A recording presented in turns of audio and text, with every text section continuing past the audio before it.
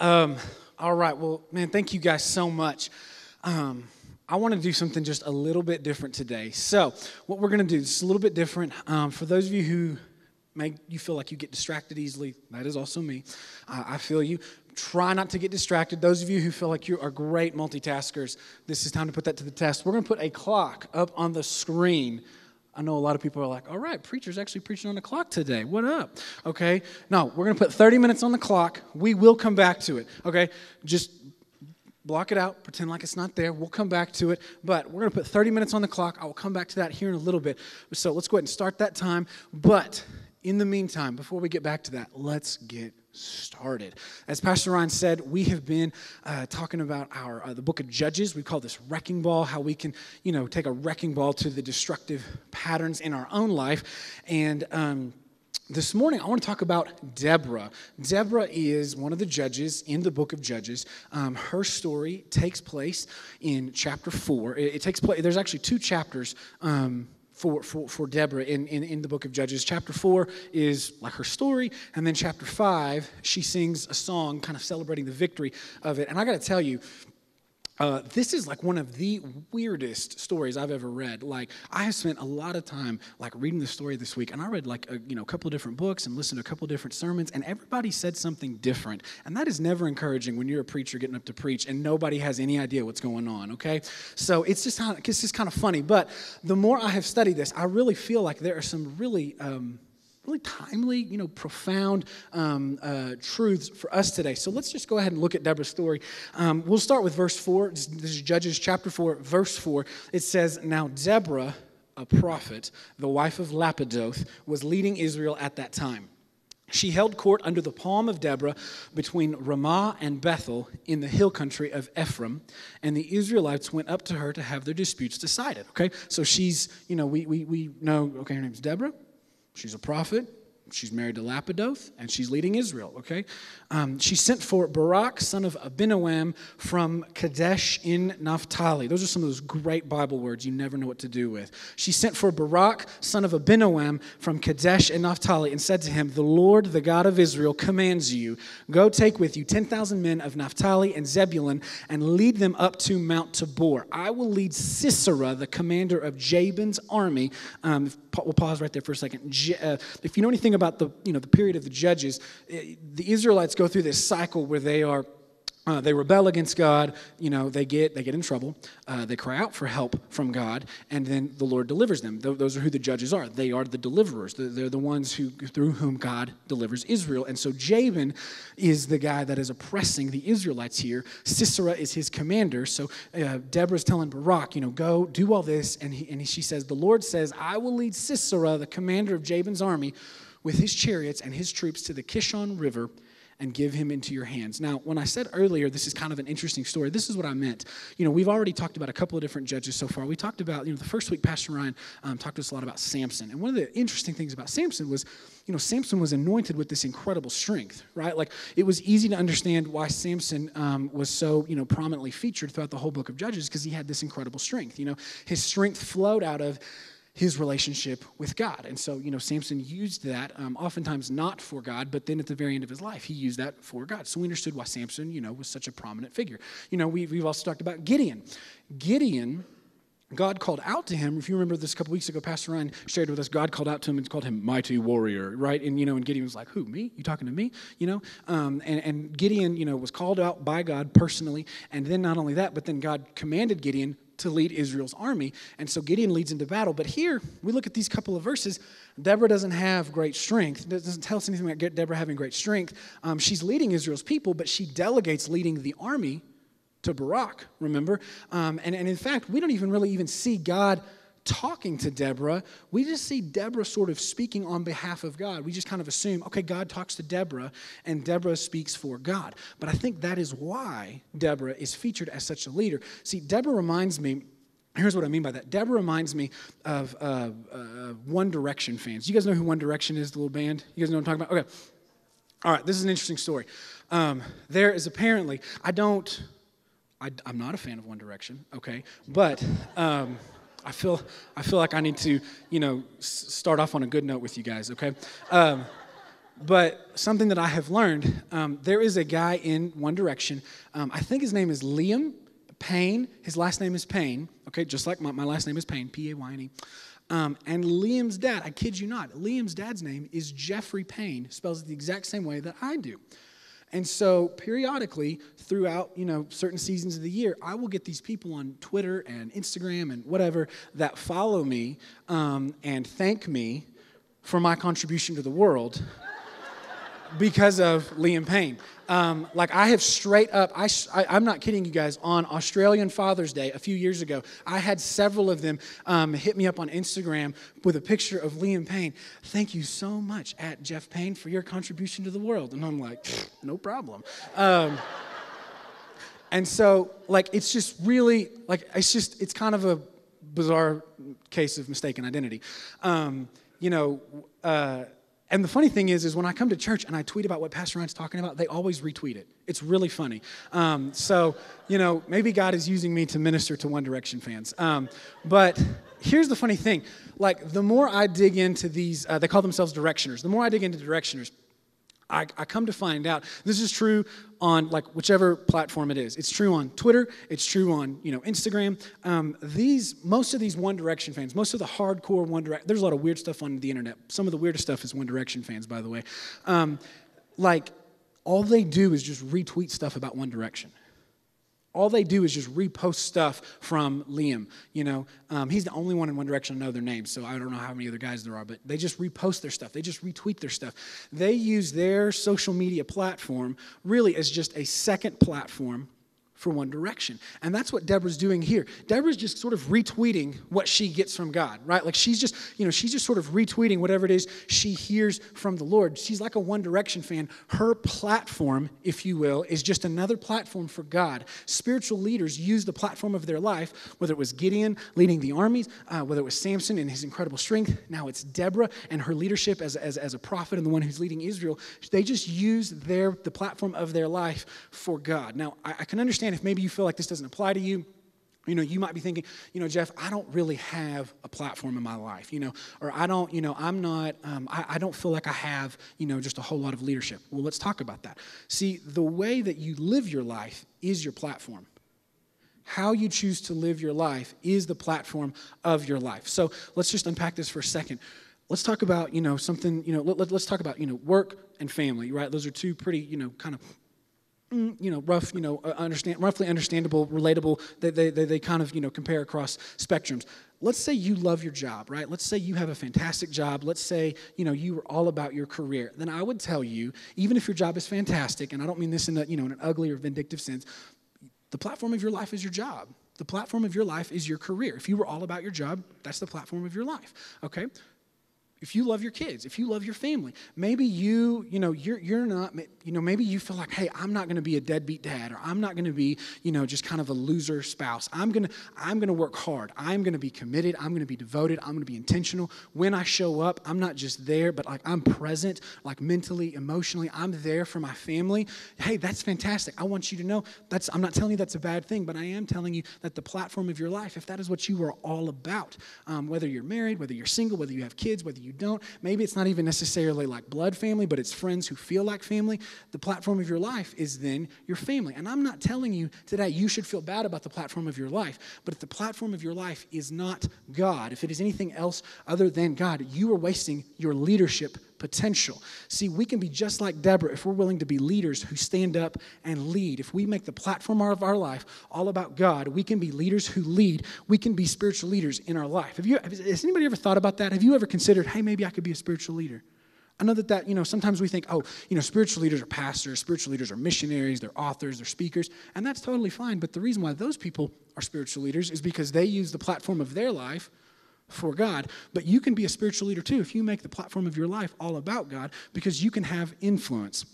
Now, when I talk about influence, I don't mean, let me tell you what I mean. Okay, there's this funny story. I hope you guys think it's funny. A couple of months ago, Pastor Brandon called me up and he was like, hey, Jeff, I need a favor.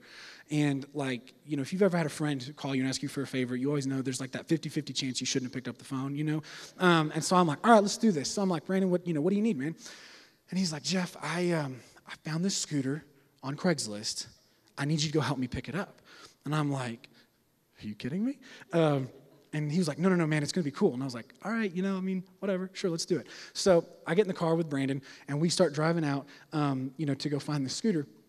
And he's just like telling me all about it on the way there. And he's like, yeah, man, it's 125 cc's, and I got it for this much. And I went and checked it out last night, but I didn't have the cash on me. And blah, blah, blah, blah. I mean, like, he is stoked. He's like, it gets 100 miles to the gallon. And I'm like, all right, that's cool. Like, this is a little weird. You are a grown man trying to drive a scooter, but whatever. And so, like, I'm like, all right, cool, man. So we go, like, we pull up to this guy's house, and he, like, is showing Brandon the scooter, and Brandon's like, yeah, man, I'll take it. Like, hands the guy the cash. The guy kind of thumbs through it, make sure he's not getting ripped off. And he's like, all right, man, here you go. And Brandon was like, hey, Jeff, take my picture. So, like, he kind of pulled up in the scooter, pulled out my phone, took a picture of Pastor Brandon, and he was like, all right, man, I want you to follow me home just to make sure I get home okay. I was like, yeah, not a problem. And I was driving his car. He was driving the scooter. We had to get both vehicles, if you'll call it that, back to his house. And so, like, I just followed Brandon back to his house. And on the way back, he's in front of me. He's along. And I'm driving his Tahoe behind him, and I call Brittany, and Brittany's my wife. And I'm like, hey, babe, remember that favor I told you about that Brandon needed? And she was like, yeah. And I was like, hey, he just bought a scooter. And she was like, really? And I was like, yeah.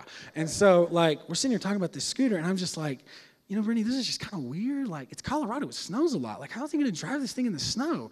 And she's like, I don't know. You're a good friend. And she's just trying to encourage me because I'm like, this is the weirdest errand I've ever been on. And so, like, I just follow him back to his house, and I just keep thinking to myself, like, I don't know. I don't think scooters are for me, and I'm not real sure if Brandon's for me now either. You know what I mean? Like, this is kind of strange. So, but hold on, guys. It gets better. So then we get back to Brandon's house, and he shows it to Natalie. Natalie takes it for a little spin. And then he hands me the keys, and he's like, hey, man, do you want to drive it? And I'm like, I don't want to be rude. So I'm like, yeah, man, I'll drive it. And I get on there, and I start going. I'm telling you guys, that thing is like crack on two wheels. It is just like, it is incredible. I got back to Brandon's house, and like I had just this most confusing emotions I've ever felt in my life. I like handed Brandon the keys, and I get back in my car, and I'm like calling Brittany. I'm like, hey, babe, what's going on? And she was like, hey, did you get finished dropping off the scooter? And I was like, yeah. And she was like, you still think it's stupid? And I was like, well, I don't know.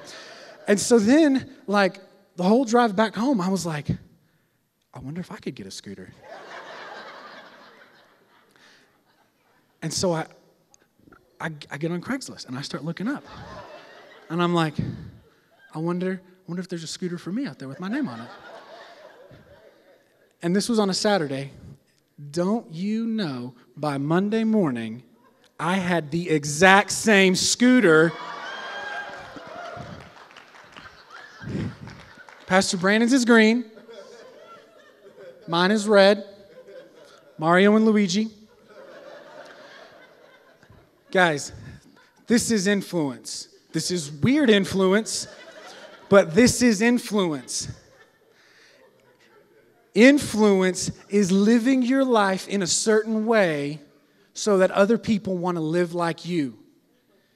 Influence is living your life in a certain way so that other people want to be like you. A spiritual leader is somebody who uses the platform of their life for God and then influences other people to live like they do, following God's word, following God's ways. Oftentimes, like I said earlier, we make the platform of our life all about our job. We make the platform of our life all about our family. That's not a bad thing. You know what? But if we want to be spiritual leaders, we give that platform to God, and we choose to be influencers where He's put us. We choose to be influencers at work. We choose to be influencers with our family. We can be Deborahs. We can be leaders who lead if we will just give the platform of our life to God and influence people for God's word and for God's ways. Now, sometimes our leadership is really more about our followership. You with me? Sometimes us being leaders is more about us being followers, because as we see here next, followers follow. If leaders lead, then leaders who lead are also followers who follow. Look at what happens next in this story. Okay, Deborah has already told Barak, hey, you're going to go do this. Other translations, by the way, say, has not the Lord your God commanded you go and do this? Okay, so this is literally like the power of God speaking directly to Barak, go and do this. And he looks right back at Deborah and he says, I'm not going unless you go. God is speaking straight to Barak through Deborah. Deborah's leading, but Barak is not following. Barak says, I'm not going unless you go. All right, I'll go, she replied, but I'm warning you that the Lord is going to let a woman defeat Sisera, and no one will honor you for winning the battle. Right? Deborah was a leader who would lead, but Barak was not a follower who would follow. If we're going to be leaders who lead, then we also need to be followers who follow. Following sometimes is really just something as simple as just simple obedience, right? Just simple obedience, right? Like Barak has conditional obedience, right? He's like, I'll go if you go with me. That's conditional obedience. Sometimes we practice delayed obedience. You know, God, I will do that later. I will do that later. I will do that next week. I will do that tomorrow. I will do that. Sometimes we kind of blend the two together and we're like, you know what, God, I will do that whenever life calms down. I will do that whenever I feel like we have more money in the bank. I will do that whenever, I'm not so just stressed out about work. I will do that later. Instead, what we see here, man, just simple obedience. All God requires of us is simple obedience, right? You guys seen that Shia LaBeouf video where he just screams, just do it, just do it? You guys know what I'm talking about, right? Like Deborah's having this moment with Barak in the back of her mind. She's like, just do it, just do it. Like, other translations, like I said, it says, has not the Lord already gone ahead of you, right? He says, the Lord your God has commanded you, and the Lord has already gone ahead of you. So Deborah, she's kind of like, Barak, just do it. Just do it.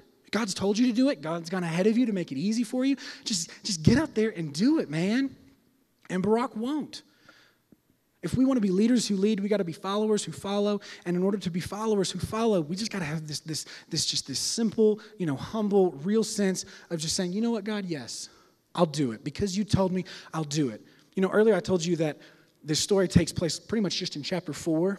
It's all in chapter 4. That's where the battle is. That's where, the meat of the story, if you will, takes place. Chapter 5 is the victory song all about this, right? So chapter 5 is the victory song all about this. And Deborah's singing this incredible song over the people of Israel.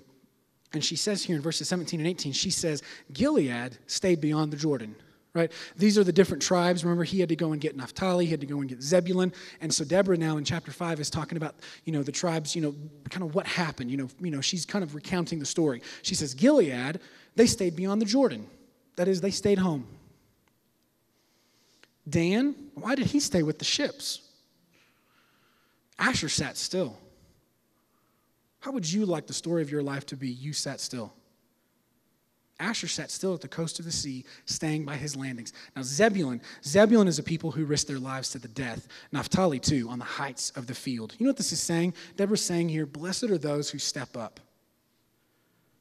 Deborah's singing this incredible song, and she's talking about how Zebulun risked their lives. She's talking about how Naphtali was so brave and courageous on the field of battle. And she's saying, blessed are those who step up. Blessed are those who followed God's leadership in their life. Do you want the story of your life to be that you stayed put, you stayed at home like Gilead, or that you stepped up? And notice what Deborah doesn't say. Notice what she doesn't say. She doesn't say Gilead stayed beyond the Jordan, and when everybody else went off to war, Gilead went and, plundered and pillaged the villages. Right? Another translation actually says about Dan, it says, Dan went and found temporary work down by the shipyards. So Dan, Gilead just sort of stayed home, but Dan went and got like a second job, right? Dan went out and got like a second job. So, certainly we could probably think, hey man, at least Dan's, kind of doing something, right? It also says that Asher just sat still on the coast of the sea. These people didn't do something bad. They just did nothing. I think a lot of us today, we're probably not at risk for doing something terrible with our lives, just doing nothing at all. The interesting thing about this story is it goes on to say in other places, it says, the army of Israel is mustered up, and there's 40,000 people there. There's 40,000 troops mustered there in the Israelite army camp. And it says there was not one sword to be found amongst all 40,000 men who were gathered. Not one sword to be found amongst 40,000 people. What that means is, the Israelites just weren't equipped. Israelites didn't have the weapons of war that they needed. If you just kind of digging into some of the context of this story, Jabin had 900 chariots. Chariots were the most technologically advanced piece of warfare around at that time. This is like saying the opposing army had 900 tanks. Okay, a chariot was the kind of the ancient equivalent of a tank. So the enemy has 900 tanks, and we amongst 40,000 men don't even have one sword. They weren't prepared. They weren't prepared. Maybe the reason why you feel like it's okay to just kind of shrug at the opportunities that God brings your way is because you feel like you're not prepared. You know, it also says that they had been oppressed for like 20 years. Maybe you feel like, well, this is just sort of the way life's always been. Why don't I just keep doing it like this? This is how life's always been. I won't respond to what God is calling me to do. I'll just sort of keep the status quo. Whether you feel unprepared, whether you feel like it's scary, whether you feel like it's just something else in your life, I want to tell you today, it has nothing to do with your ability. God's work in our life has nothing to do with our ability, but instead our availability. These tribes that went off to war, they made themselves available, they made themselves useful for God, and that's why God used them to overthrow the enemy, right? Look at some of the other judges in the Bible. Samson had his eyes gouged out. He was chained up. He had been whipped. He had humiliated, and yet he's chained to these two giant pillars in the Philistine camp, and he made himself available to God. He couldn't see anything. All he could do was just kind of feel around in the dark. He felt where he was, and he said, God, just use me one last time. And then that was the mightiest thing Samson ever did, was when he finally made himself available. Gideon, we talked about Gideon before. Gideon was he was like the weakest in his family. His family was like the least out of their whole tribe, and their tribe was like the smallest out of like the nation of Israel. Like Gideon would have not even, like Gideon was such a loser, he wouldn't even have the guts to go try to play dodgeball and get picked last, because he would have just, he would have been like the water boy for the guy who got picked last on the dodgeball team, okay? But you know what? Gideon made himself available. He still went and did it anyway. Gideon didn't have the ability, but he did it anyway. And through his availability, God used him to overthrow the Midianites. If you're waiting for God to do something just incredible in your life, and the reason why you feel like it's okay not to follow him is because you feel like you're not able, I want you to know something. You're not able, but God is. God is able to deliver you, right? Look at how the story kind of, look at what Deborah celebrates. First of all, she says, Israel leaders took charge, and the people gladly followed. Let's unpack that. The leaders led, and the people followed. Praise the Lord. Imagine that. When we do what only we can do, God will do what only God can do. Look at how the story kind of finishes up. We've got verses 15 and 23. It says, at Barak's advance. I want you to underline that phrase in your Bible, if that's your translation. At Barak's advance, the Lord routed Sisera and all his chariots and army by the sword. And Sisera, the commander of the army, got down from his tank, his chariot, and fled on foot. On that day, God subdued Jabin, king of Canaan, before the Israelites. Look at that. At Barak's what? At Barak's advance. When Barak finally did what only he could do, follow his orders and lead the people of Israel, then the Lord routed the enemy in front of them. I love that word, routed. It's a great Bible word. You know what routed means? It literally means freaked them out. The Lord freaked them out. The Lord freaked them out that this commander who had 900 tanks at his disposal got down out of his tank and decided it was safer to run away on foot. This is what God does when we make ourselves available to him. Okay, God does not accomplish his work in this world because of anything we can do, but because of everything he can do when we make ourselves available to him. Faith, a lot of times, is stepping up, right? Stepping up, stepping out, saying, hey, God, I'll lead. Hey, God, I'll follow. Hey, God, I'll do what you need me to do, and you will deliver the results. You will deliver the results. Faith is stepping up and having enough faith, having enough trust to lead or to follow as God tells us, and understanding that he is in control and he will deliver.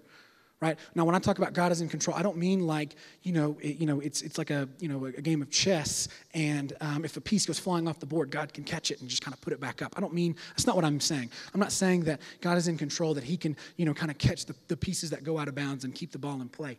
No, God is like an incredible chess master.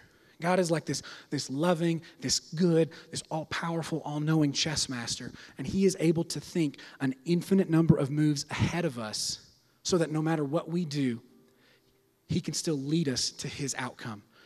Romans 8:28 says, I love this, we know that God causes everything to work together for the good of those who love him and are called according to his purpose for them. What does that mean? God will cause every little piece of your life, every little disparate moment, every little hurt, every little frustration, every little time that the plan did not go according to plan, every single time that you ran out of plan B, C, D, all the way through the alphabet, you ran out of letters, God will still work it together. If what? For those who are called according to his purpose. That is, for those who step up and respond and follow God's leadership in their life. So I want to give you a moment. I want you to look at the title on your outline there. You know what it says? Delivery in 30 minutes or less. Look at that. We've got 5 minutes, guys. This is your moment for delivery. This is your moment for delivery. This is your moment to step up and lead. This is your moment to say, you know what, God, I'm going to follow you. This is your moment to stop shrugging at the opportunities. This is your moment to stop putting conditions on God's call for your life. This is your moment to start using the platform that God has given you to influence other people. This is your moment to become the Deborah of your life instead of the Barak. So I want to give you just a moment. We're going to get quiet. And I want you just to take an honest look at your life. You bow your head, close your eyes, do whatever you need to do, stare at the floor. But I want you to get real in your soul. And ask yourself, am I a leader who leads? Am I a follower who follows? Or am I still waiting on God's deliverance to show up?